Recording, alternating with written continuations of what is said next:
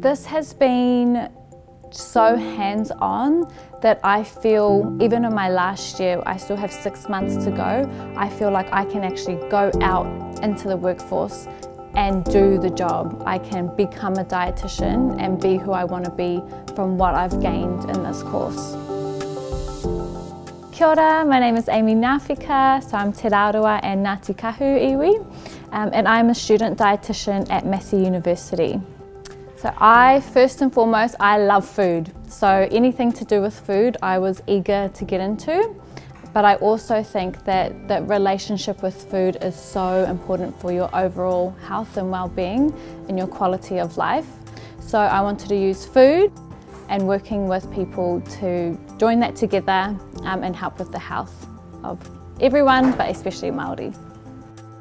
I really like this final year that I'm in. It's all practical. In our placements we get to go into every direction of dietetics. So we do public health, medical and food service, so it gives you a scope of dietetics.